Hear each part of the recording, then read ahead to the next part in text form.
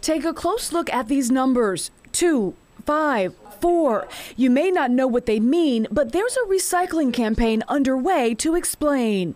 It's pretty big. It's a pretty big watershed, not just for the city, but again, regionally and actually statewide.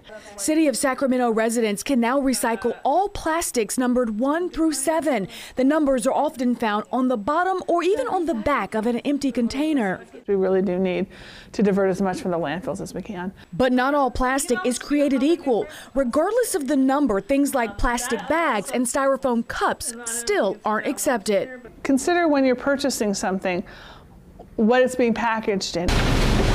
Last summer, the city changed what plastics it would accept. Here's why. China purchases the recyclables from Sacramento. In January last year, it decided to no longer accept what was called contaminated recyclables. They felt those were the kinds of plastics that they could not transform into something else.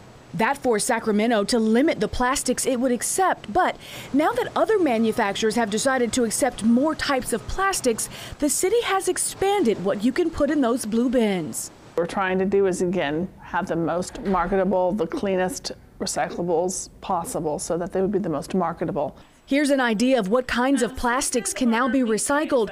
Everything from shampoo bottles to a Sacramento Kings souvenir cup. Just remember to rinse it out before you toss it. In Sacramento, Brandy Cummings, KCRA 3 News.